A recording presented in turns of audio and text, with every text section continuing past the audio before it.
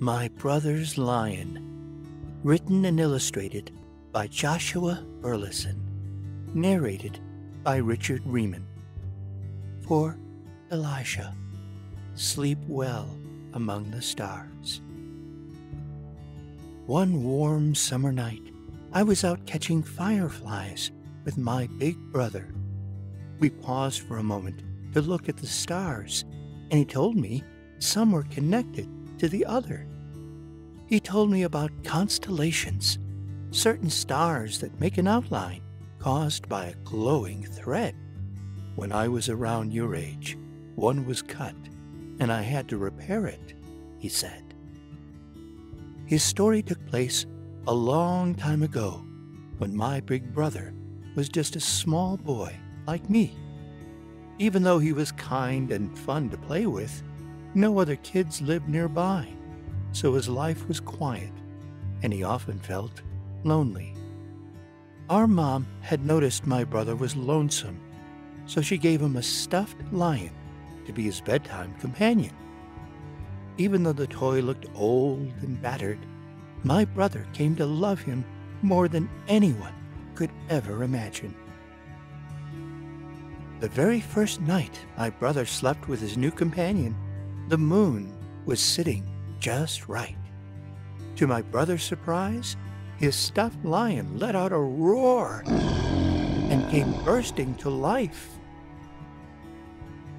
The lion was powerful but kind, and quickly became my brother's dearest friend. Together they found a fantastical world that existed only when the day had come to its end. Late one night, a glowing thread drifted in through my brother's window. "It must have been cut loose from a constellation," my brother whispered to his lion. "Wherever it leads, we should follow." Working quietly, they built a ship from the bed, curtain, and blankets around my brother's room. They had to work quickly because our mom and dad would be awake pretty soon.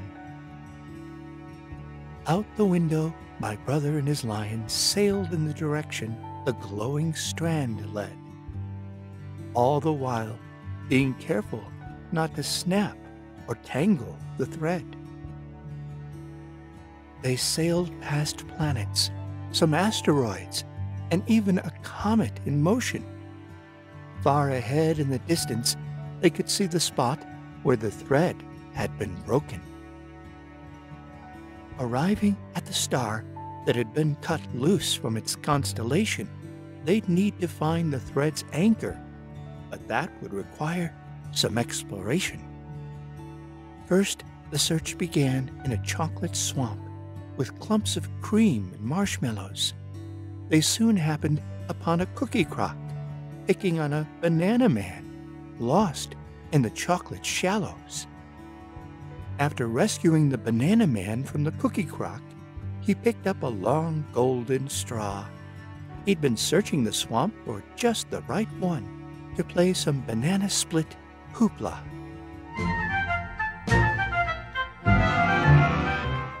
Later, searching the clouds, they found a mechanical dragon cradled in peaks that pierced the sky. Often the dragon would make a loud hissing noise, and they wanted to find out why. Turned out the dragon was friendly. He just needed a little help.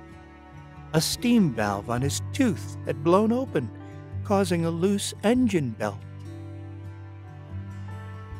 After that, they searched the hills and found a tree that grew strange green paper.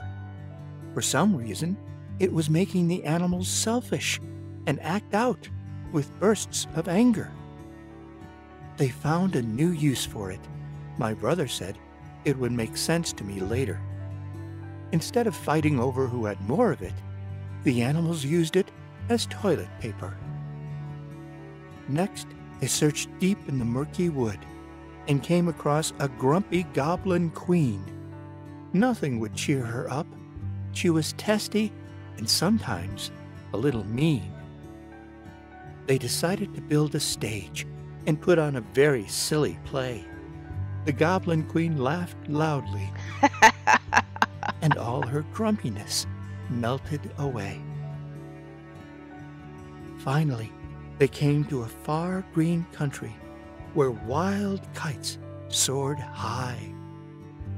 In the distance, they spotted the anchor, which marked its location from the sky. Climbing the hills, a dangerous villain jumped out just ahead. It was Scissorrat, the culprit who'd cut the constellation's thread. My brother was scared, and a part of him wanted to hide or turn back and run. But he gathered his courage because he knew Scissorrat wouldn't stop here. He'd cut down every constellation, one by one. Leaping high from his perch, the giant rat swung a powerful attack. My brother's sword splintered with a loud thud and a thwack. Having no defense, he took a step back, but fell to the ground in dismay. Suddenly, his lion let out a thundering roar, which made Scissorrat scurry away. The anchor was now clear, and with the kite's help, they tied the line tight. After a long journey, the constellation was once again fixed, and all was set right. They started for home when my brother's lion paused with some hesitation. He felt he must stay behind to guard against Scissorrat and keep watch over the constellation. My big brother started to cry because he was afraid to be alone again. With all their adventures, he now knew what it meant to have a true best friend. My brother sank deep into his lion's mane and gave him one last squeeze, so very tight. His lion purred back at him to let him know everything would be all right. By himself, my brother sailed back across the stars and through the Milky Way. It was a lonely journey home, but he remembered the way. Arriving home at his bedroom window, he began to realize his heart would never be the same.